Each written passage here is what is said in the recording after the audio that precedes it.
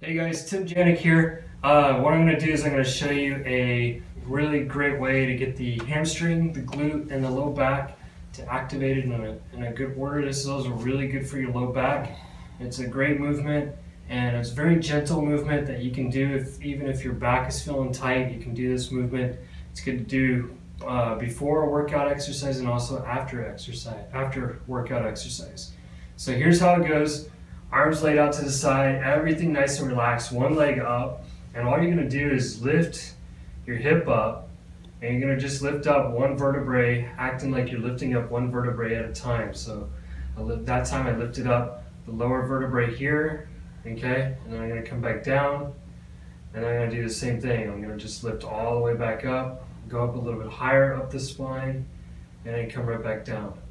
Okay, you're going to continue doing this until you get all the way up the spine.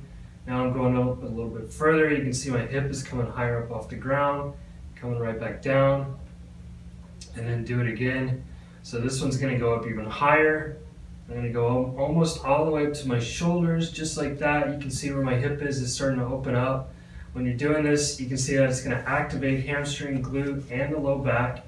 It's also going to help open up the hip flexor. Okay, then I'm going to come right back down.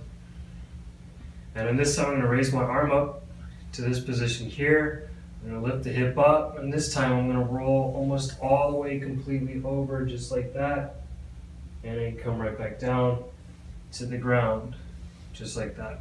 Okay, so you can do about 10 to 20 repetitions on one side, switch, do 10 to 20 repetitions on the other side.